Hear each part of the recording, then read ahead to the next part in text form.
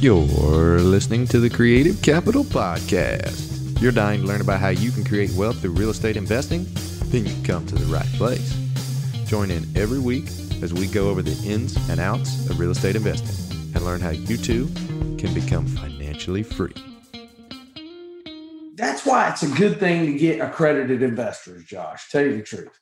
Accredited investors, they know what they're getting into because they've usually done a deal or so or 2 or 20 in the past.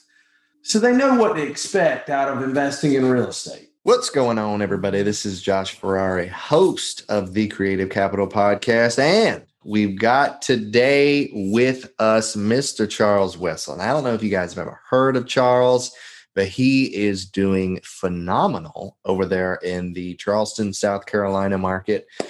Absolutely hilarious dude. More than anything, he's successful. He knows what he's talking about. He's got his head on his shoulders.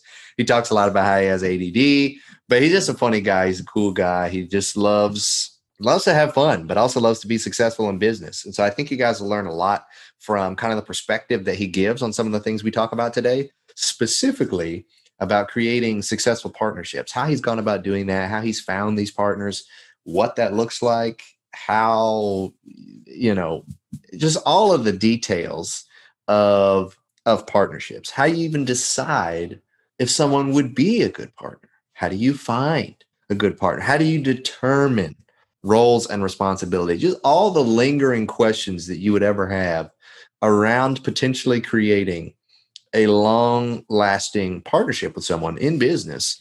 He does a great job at answering them today.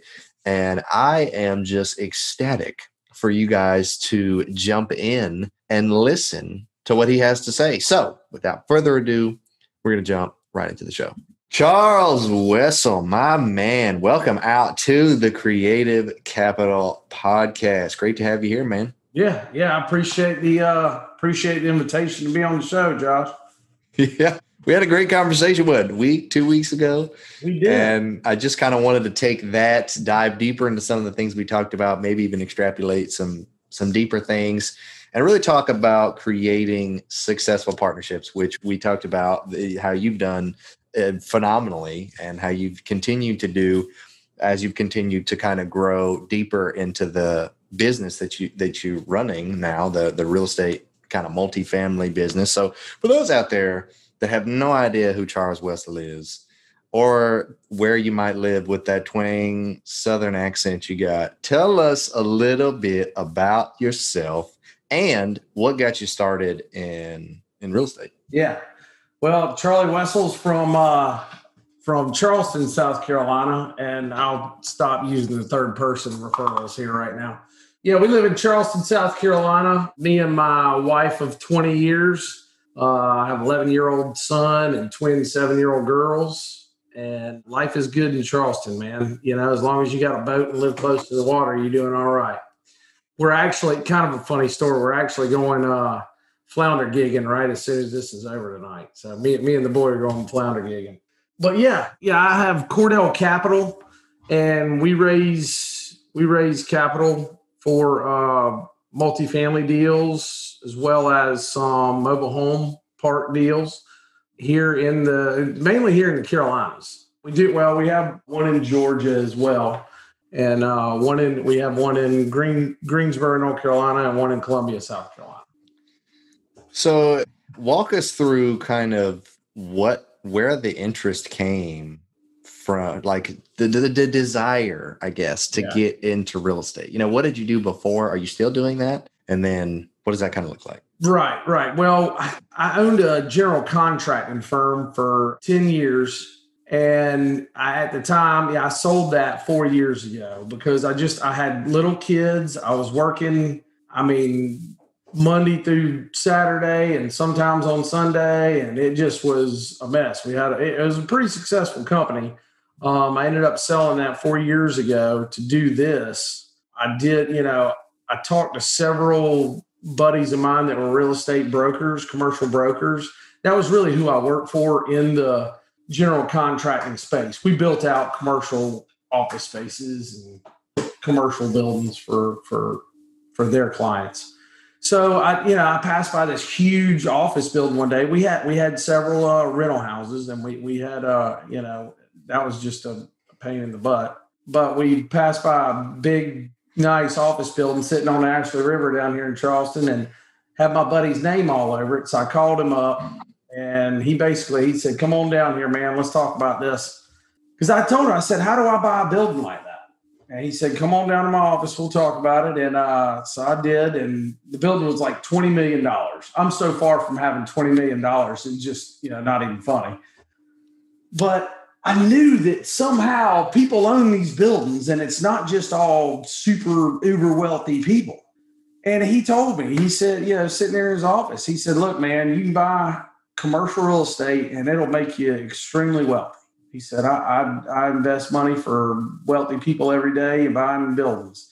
He said, "But the best and safest asset class out there is going to be B and C class apartment complexes."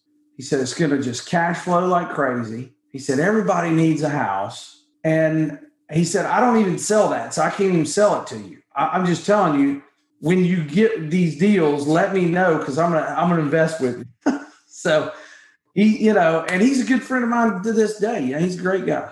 And so that's how I got started. And then I went home that night and dove into it and ended up getting somebody's course. I think it was Michael Blanc's course. And it was very, very informational. And I just rabbit holed it from there for almost a year before we took action.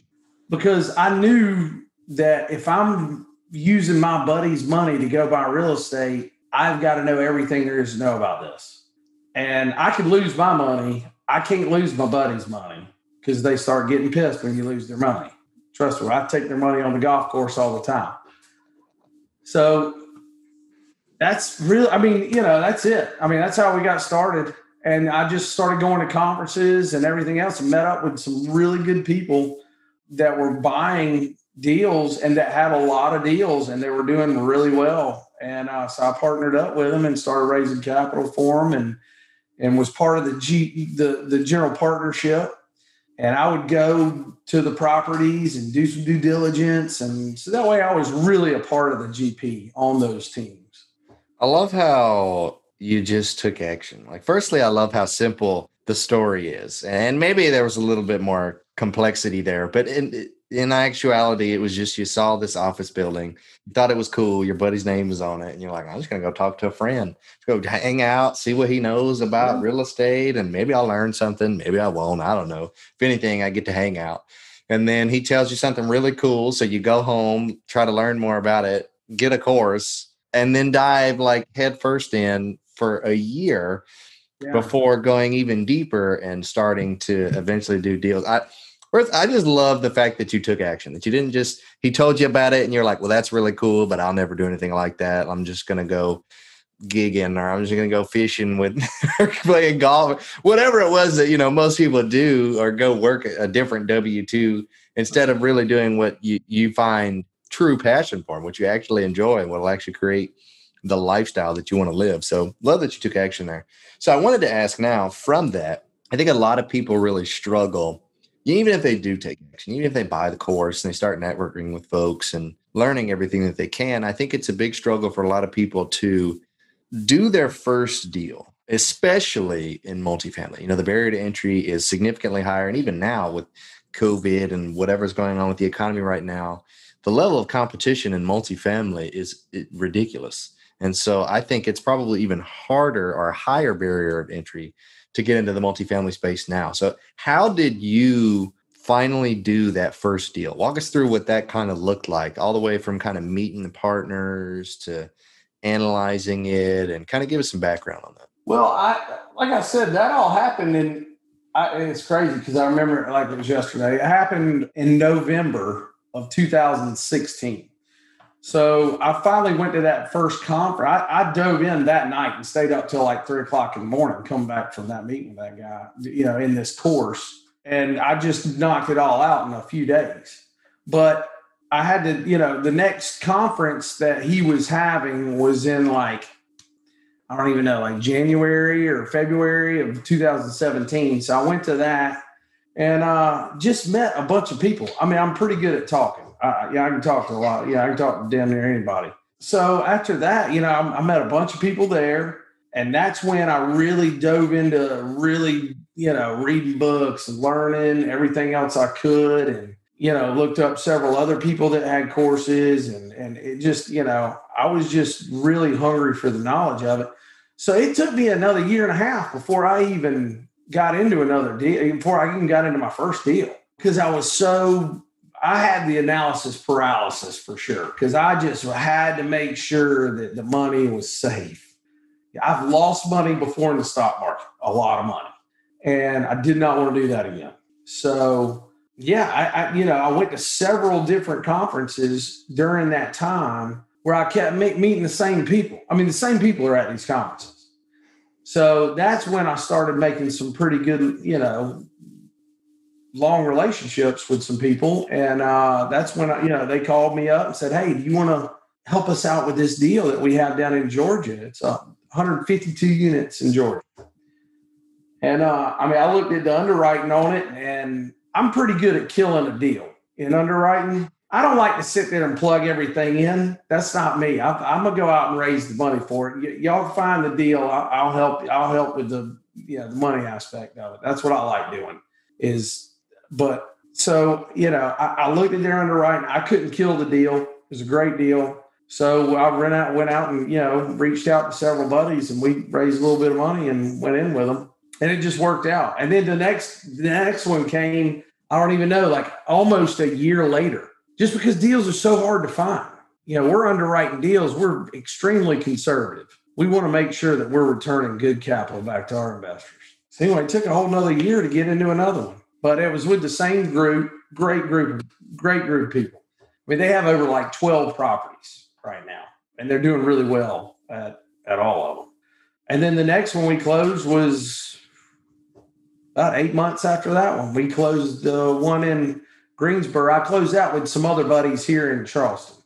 I love your metaphor of killing the deal. Like I like to kill deals. This one couldn't be killed, so I felt like it made sense. I felt like I shot it a million times, just kept missing, and it withstood the test of time and the test of me going after it. Yeah. I think that a lot of people do think pie in the sky when they get first started in analyzing deals, and they really want something to make sense. And especially now with how competitive everything is, they offer over asking, and they're like, the deal's still amazing. It's still great. Like, is it really? Did you really do the right underwriting? Did you really look at all the variables and the different exit strategies and what lending's going to end up costing and everything else? So I like that you mentioned that, and that you put a focus on that before you actually started raising money, before you actually started closing deals. I think that's really important. And before I even kind of move on here, I wanted to ask you, where did you meet these people that you're raising money for? Had you ever raised money before this, or did you just have this big array of rich friends that wanted in on these deals? What did that look like for you? Well, I mean, we have always grown up on the golf course. So, we didn't grow up hunting or fishing. My daddy grew up with put golf clubs in our hand. So we've always been a member of the golf course. I mean, I didn't even take up hunting and fishing until I was probably 30 years old. And then I jumped in a rabbit hole on that as well. I got more hobbies than I should.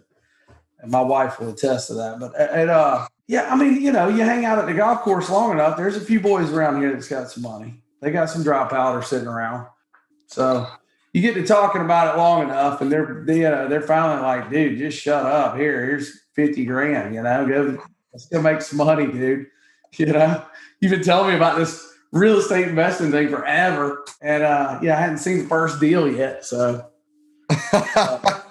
so it's just like creating friends, talking to people, creating relationships, not even diving deep into going to talk to someone specifically about needing to raise money. It's like, hey, let's just be bros. Let's just chill, hang out, talk life.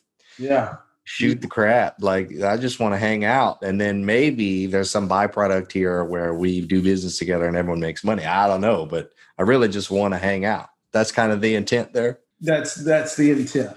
I'm not going to put it that way to my wife, but yes, that's the intent.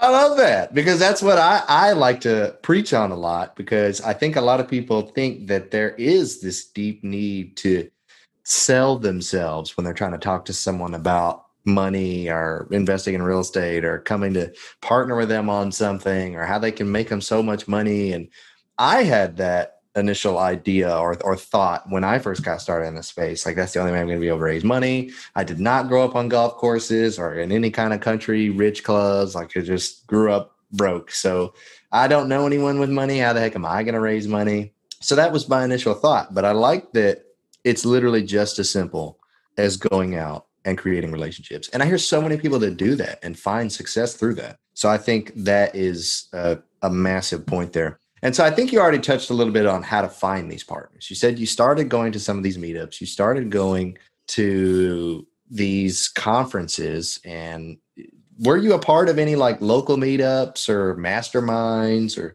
what did that look like for you? I am. Yes, I am part of a local meetup here. It meets like the first and third Fridays at 7:00 in the morning downtown Charleston at a little cafe. I mean, the guy that puts it on is just, I mean, they're rock stars in the space. I mean, I think they have like over like $700 million in assets under management now. I don't know if I'm supposed to say people's names on here or not, but I mean, it's Danny Randazzo with the PassiveInvesting.com group. Yeah. Super sharp guy. And he just is so willing to help teach anybody. He really is. I mean, and he's just full of knowledge. You know, he's been investing in commercial real estate for long before, you know, we thought it was cool. So he's, you know, yeah. I mean, this is how the wealthy have been investing, Josh, for eons. I mean, since the, you know, dawn of the age, man, this is how wealthy people have been investing. And we've been taught to go start a 401k and put it in here and it'll grow, you know, 6, maybe 8% a year. And then the guy managing it, he's going to take 2 or 3 off of that. And then, you know, kind of left with this. And by the time you're 70 years old, you'll have $1 million in the bank. $1 million now is hardly anything at this point. No, I know it. Well, for somebody who's making, you know, 60 grand a year their whole life or something like that, man. I mean, you know, that'll take them to where they kick the bucket and can leave a couple grand to their kids. I'd rather not do that, man. You know, I'm trying to create like generational wealth here, like you know, a family legacy that my kids can either step into or not step into. You know, I mean, they can come and do commercial real estate with dad, or, you know, they can cook in a restaurant downtown. I don't care what they do, but, you know, the option is there. Right. The option. When they hang out with me, they're going to have fun. You know what I mean? Yeah, you're going to make business fun. Exactly. Yeah, making money business. Exactly. Yeah. So I wanted to dive back into the partnership aspect of it all, where you've now found these potential partners, you've found and networked with a lot of these people. And I wanted to ask, how do you decide whether or not someone is a good partner? Is there a good fit? You know, what are some of the criteria that you kind of use to be like, okay, I can see myself doing business with this person for the next like 10 years or 20 years or 30. Like that's like a marriage. It's like a long committed relationship there. How do you make that decision? It is. I mean, we have got to have some values that line up. You know, we got to be able to see, you know, trust me, man, there's people that have wanted to invest with us before that, like you said, I'm not getting in a marriage with these people, man. I'm not going to be tied to these people for the next 5 or 10 years. It's not going to happen. But I mean, for the most part, most people are, you know, they're good people and they don't, you know, I mean, that's why it's a good thing to get accredited investors, Josh, tell you the truth. Accredited investors, they know what they're getting into, because they've usually done a deal or so or 2 or 20 in the past. So they know what to expect out of investing in real estate. But I mean, I've even had partners that we've raised money with that are here in the space. You know, my good buddy Blake and Jake Boland and those guys. I mean, we raised capital for another deal. And I mean, these guys here, we formed a partnership together. But I mean, I've hung out with these guys before. I mean, these guys are great guys, man, that I've known. And, you know, I want to do life with guys like this. I do. I want to. I mean, I'm gonna be. All of us. We kind of joke around and be like, dude, we're kind of stuck together for like the next at least 30 years, man. Like we're gonna be doing this forever. You know, I mean, because even when we don't, even if we do have, even if you got $1 billion in assets, I mean, the guy today on a webinar today, he's got over $1 billion in assets, and he's looking at how he can grow his company. And somebody was like, well, aren't you ready to, like sell it and retire? And he was like, no, man, I'm just, we're putting systems and processes in place. That way I don't have to necessarily do everything. He said, but I'll always be there. He said, it's what I do, man. It's fun. It's fun.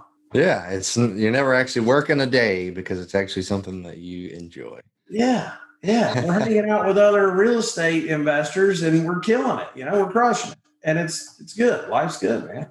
I kind of like that philosophy. You're just looking for cool people. It's people you want to do life with for the next decade or a couple of decades. And not even necessarily like, hey, do we have complementary skill sets? Do we have this? You're like, nah, are you cool? Do we have like the same direction? Are we trying to at least go the same direction? All right. You're fine with me. Let's work together. Is that kind of hitting the head on the nail on the head? Is that it? Yeah, that's it.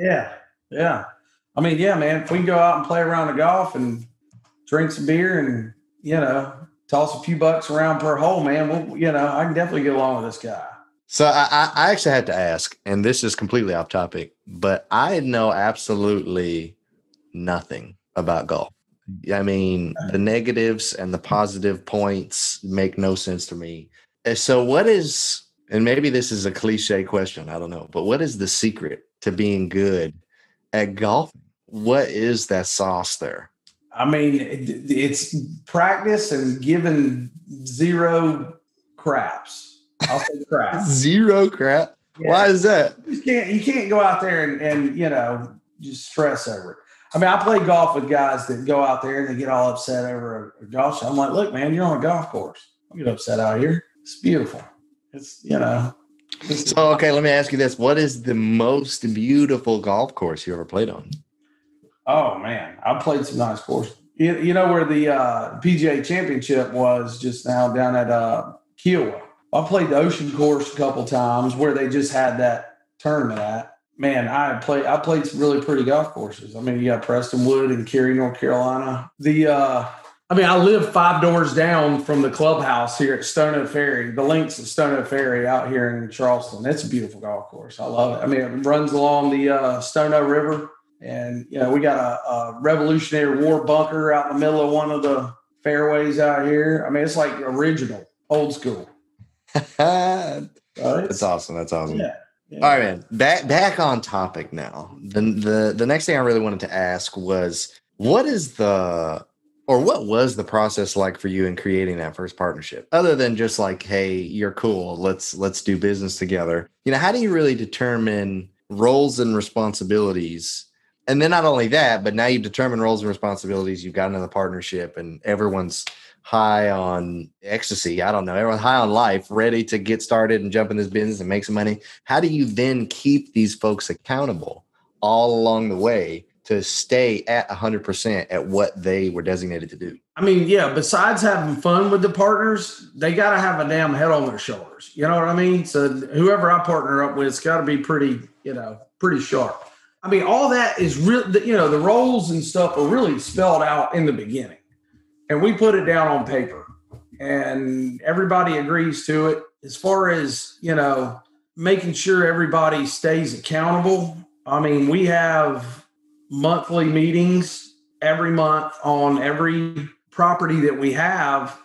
And usually when we first get into a property, I mean, we have weekly meetings, and especially in the beginning of it. I mean, we'll have weekly meetings to see, to check KPIs or key performance indicators, what everybody's doing.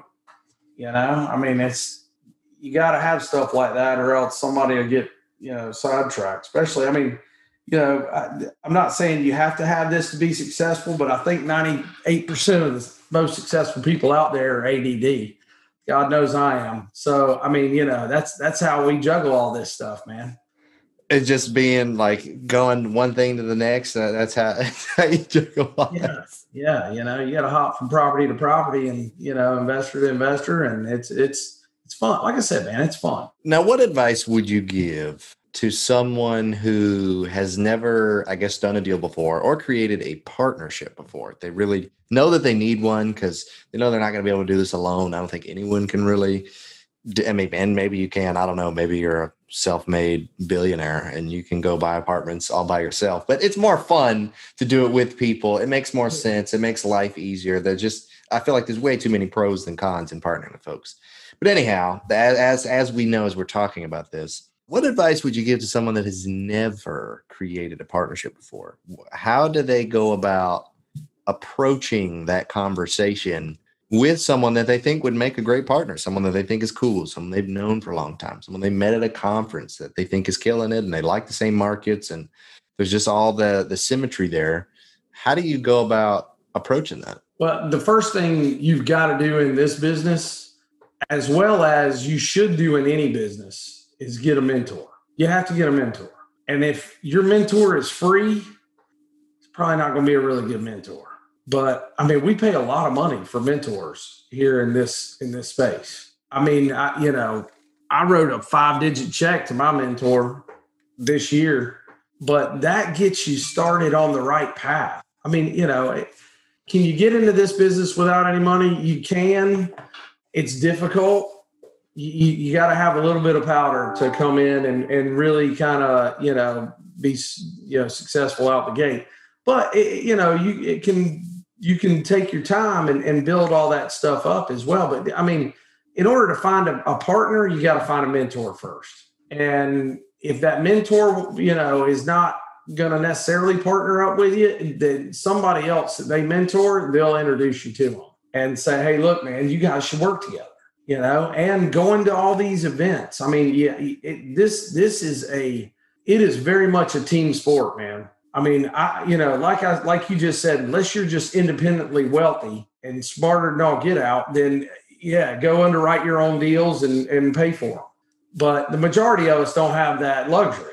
So we have to go and partner up with people. I mean, dude, this is very much a team sport. From everybody from, the accountant you pick to sponsors to key principals, guys that'll sign on the line, to, the lawyer. Oh my God. I mean, it's the most important part of the deal, man. You got to make sure he's got all his paperwork right. I mean, you got to really have a lot of faith in your lawyer and a lot of, the partnerships that you build in this business are going to come from relationships that you build from getting out there and going to meetups and going to these conferences and stuff like that. I love that.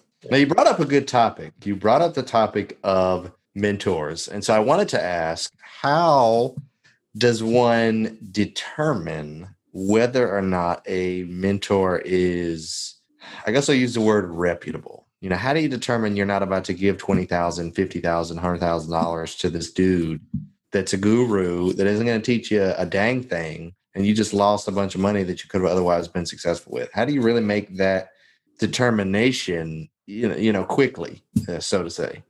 I hate to keep spinning it back to this, man, but that comes from the meetups and the conferences. It really does. Because people will tell you real quick, if, oh man, I gave this guy $6,000 and it just, he taught me something. I mean, you're going to get something out of any of them. Even the gurus that have done, 3 deals and now they know how to do everything. So if you get, one of those guys, you're still going to learn a lot from them. I just don't know how much they're going to really grab you by the collar and kind of bring you along and keep you accountable and stuff like that. They're just in it more for the educational part to just throw you, a bunch of webinars and be like, here, take these and you'll know everything. And what's really funny is when they give you their document library that has a PPM in it. Like, I don't know, that should be the first warning sign there. If somebody tries to send you like a boilerplate PPM, just go somewhere else, man. Because that's got to be done by a lawyer. Each deal is, totally different, and it's got to totally be done by SEC lawyer. Boilerplate. So you've had experiences then with some of these gurus. Yeah. Here's a subscription doc. You just send this to your lawyer and they can just add a couple of things and pay them $500. I mean, the lawyer's going to laugh as soon as you send that to them and tear it up and throw it in the trash. Because it's different for every deal. I mean, it's like, it's like a thumbprint on every deal. It's totally different. It is. Yeah, I think you're right. I think it does go back to connections. It goes back to referrals. And I guess just there is no quick and easy determination of whether or not someone is reputable. You got to seriously do the vetting for yourself before you spend this kind of money. It really did. And the vetting doesn't just come from looking at their website or seeing all the cool stuff they're going to provide. It comes with talking to maybe some of the people that have gone through their course before, or someone that maybe hasn't gone through their course but knows a lot about them, knows a lot about how they do business. Maybe they've just invested with them before but hasn't gone through the course. And they're like, yeah, they're horrible. They're like the worst asset managers ever. Like, obviously they're not going to teach you anything good because I think they suck and I'm on the investing side. So that would be like a red flag. So I think you're right. Just talking to folks and seeing what the, what's the phrase I'm looking for? Checking the temp of the water. I don't know. That works. I tell you what, man, you really should talk, in finding a mentor, talk to people who have been their mentor, that they have done 2 or more deals after they were in the mentorship or even during, and see how it went. You know what I mean? That'd be a good one. I like that. All right. So I know that with everything going on now, we've talked briefly about how difficult and competitive that the market truly is. So would you say, in your personal opinion or your professional opinion, that or the question is more so, is it possible for someone that's never invested in a multifamily deal before on the GP side, never been active, they've never partnered with someone before, is it still possible for people to create these partnerships and close deals that are brand new in this market? For sure. Yeah, for sure. Yeah, you got to find that needle in the haystack out there. I mean, people are buying deals every day. I mean, I don't know what their underwriting's like, but people are buying deals every day. So, I mean, we just put together a nice offer. Right now it's 506B. So it's still not even out there right now. So I can't really talk about it, but it'll be out there shortly here with the next few days. But it's a, so there are still deals out there to be done. It's just, you just got to underwrite so many of them to get in there. And I mean, people are even, I heard about a guy finding a deal not long ago, and I know him.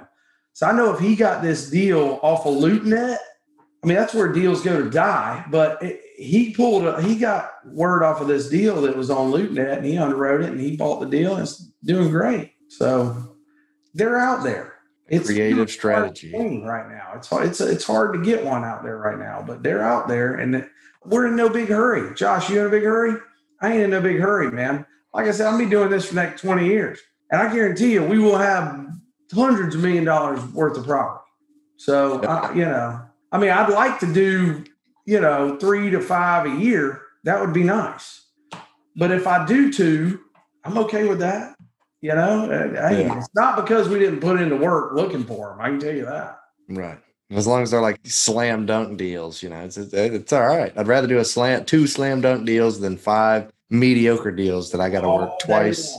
I got to be able to go to bed at night knowing that I just got $3 million worth of buddy's money in these deals. So, it's got to be a damn good deal before we go to get them. But yeah. That is definitely true. All right. Last question before we kind of transition into the next segment of the show. Yes, sir. And I have to ask, when it comes to truly being successful in this business, how impactful do you think have your partnerships been? I mean, without them, I wouldn't have a deal. It's pretty pertinent. Yeah, it's very important. I mean, partnerships, I said, man, it's a team sport. You all got to go out and kill this animal and drag it home. So it's a team sport for sure. Love it. Love it. It is a team sport. And I'm glad that we have beaten that dead horse to the point of people knowing that it is, and that it is still possible to do deals and everything else we talked about. Okay, Charles, jumping now into the next segment of the show called the Pod Deck segment.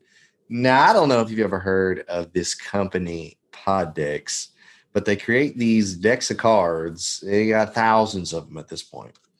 And what we're going to do here today is I'm going to pull out this deck here, and I'm going to sift through them. You are going to tell me when to stop. We're going to pick two, and whatever the heck question is on the back of these cards, that's the question I'm going to ask you, and you got to answer it. Are you ready? I'm ready. I'm as ready as I'm going to be. All right. Tell me when to stop. There you go. Stop. Was that stop? All right. Stop. There we go. You sweating in your seat? Okay. First question. And this is more like a statement than a question, but I like this one. Let's see what new things we can find out about you today. Yeah. Tell us 4 things that we might not know about you. I am a thrill seeker. I have like dirt bikes. I have a side-by-side. We have a four-wheeler. Me and my kids, we go to Carolina Adventure World and just get all crazy on motorsports. I love that.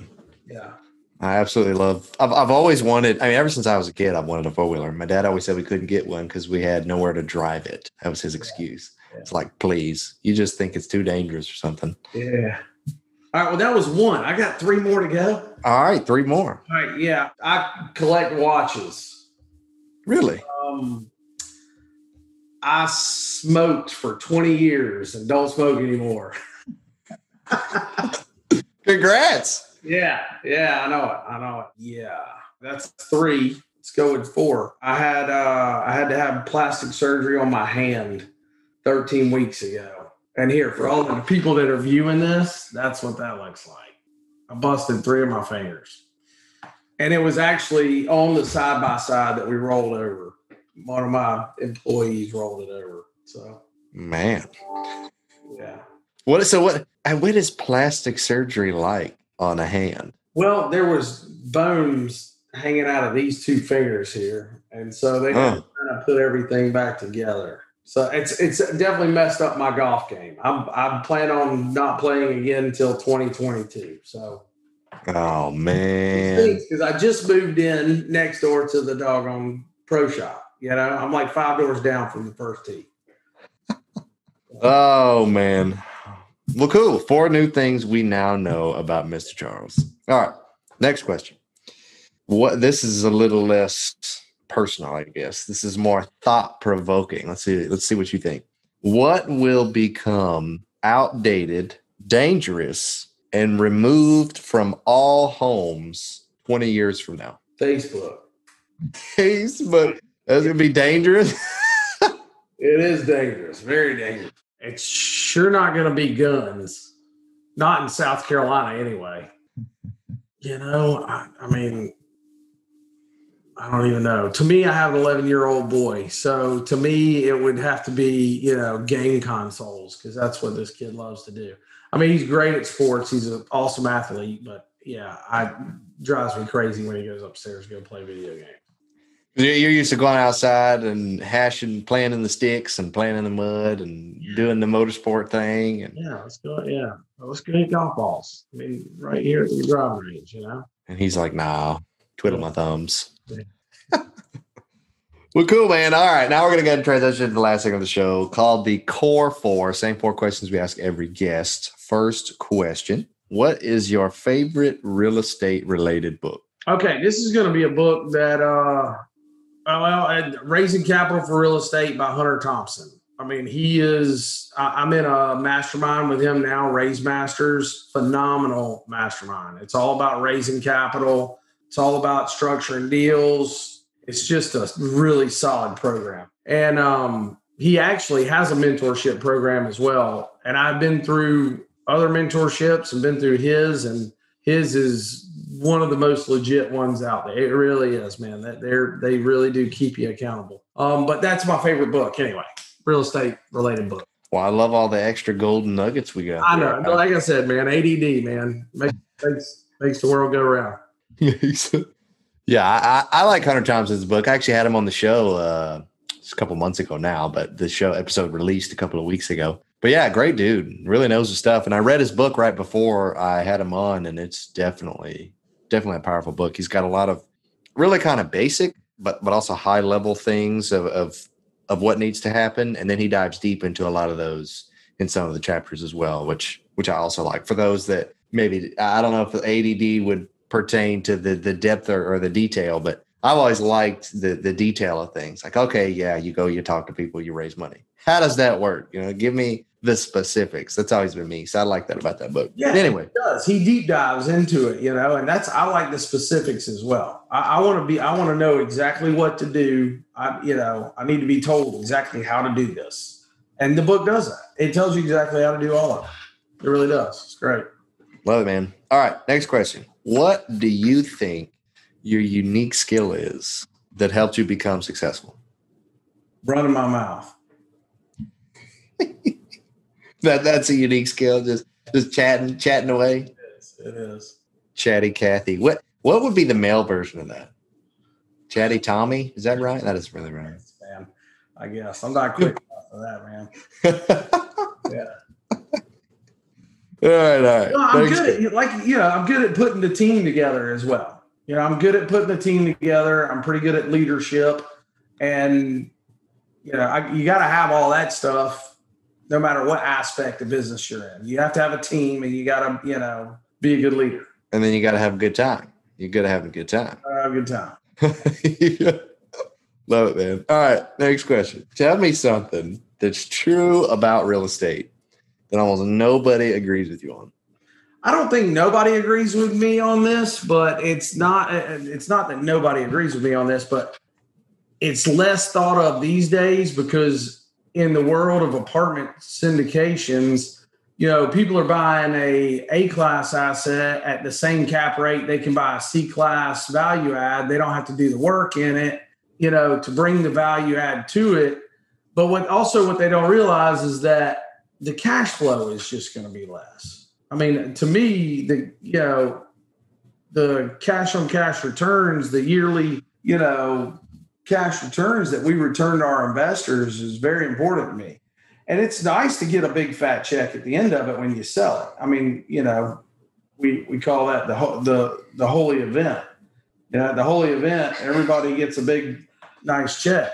But, we're doing this for mailbox money, Josh. So to me, I still like the B and C class assets because I just think there's more room for improvement, more room to increase NOI.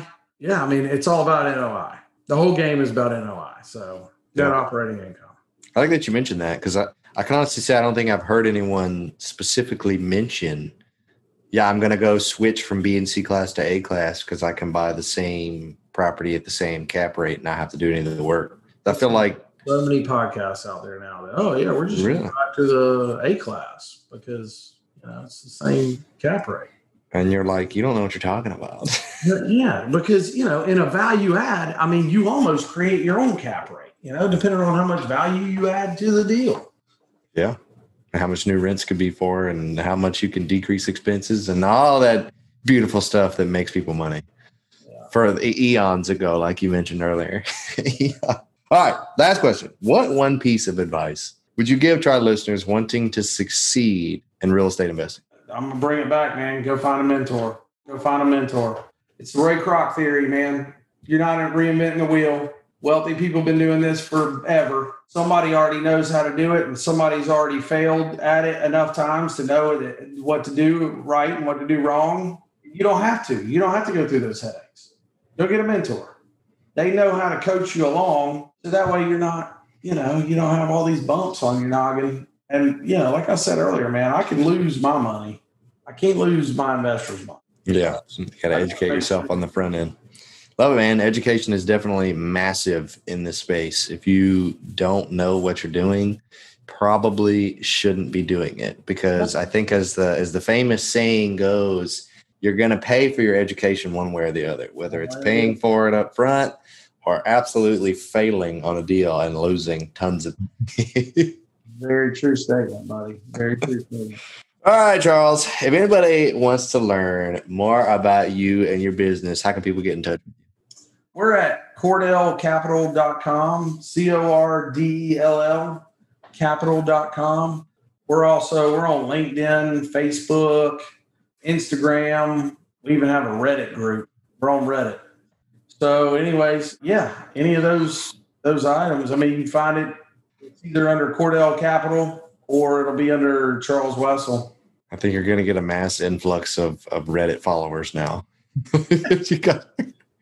I've never heard of anyone actually create a Reddit group inside of multifamily, but it's different. Maybe that'll be your secret to success. Who knows? Listen, I was thinking about it. I was like, all right, so all these investors are going on Reddit to find out what the next hot stock is. I mean, that's where GameStop and all that stuff went off, was on Reddit. So I was crazy. Like, yeah, let's just go post some stuff on there about investing. And I have a virtual assistant, and she posts stuff on there every day. Have you actually got any like leads or traction from that, like investors or conversations? No, not from Reddit, not yet. Not yet. We just started that like less than a month ago, I think. Okay. So it takes a while to get traction on social media, but it comes. It comes if you are persistent. Yeah, I actually listened to a podcast probably a month or two ago about a guy who raised like $10 million on TikTok. I was like, what? Isn't that like a dancing, just weird, like teenage college app? But no, dude's raising a ton of money. You can raise money anywhere. You can almost be successful doing anything. When it comes to social media anyway, getting out there on social media and kind of branding yourself that way. I almost cut us off at Instagram, but I got talked into it. So I guess there's a lot of people on Instagram.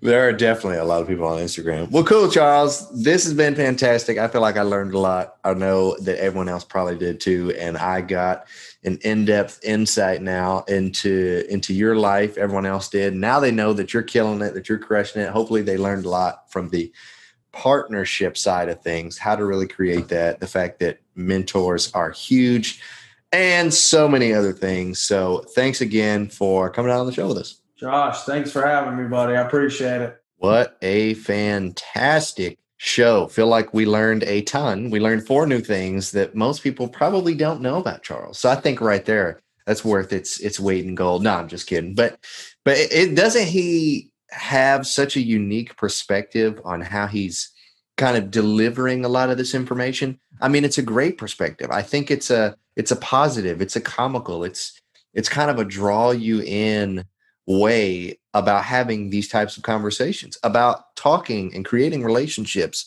with people, mentors, finding mentors. I think that was huge. He talked about that a lot. Obviously, that's made a huge impact in his life, which shows because he's only been in the space now for 4 years, 5 years, and he's already doing deals. He's already partnering with people. He's already raised millions of dollars at this point. He obviously has a successful track record just from not only educating himself and going to a lot of these meetups, but I think that mentorship was massive for him. So I encourage you guys, if you're not already doing it, even if your city is shut down or COVID's still got you all whacked out or whatever is going on in your life, I encourage you to still sign up for a virtual meetup if that's possible. A virtual meetup in your area, or since it's virtual, it could be anywhere.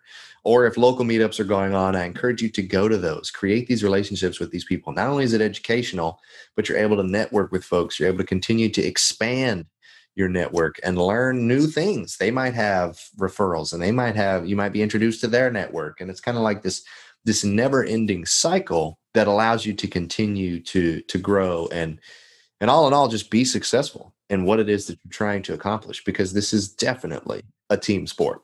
So guys, that's all I have for you today. Do not forget to leave a 5-star rating and review on iTunes if you can. It helps tremendously with not only the show, but also with others being able to learn about these amazing new creative ways to preserve capital, grow their capital, and overall create generational wealth for themselves and their family. So with that being said, this is Josh Ferrari signing off.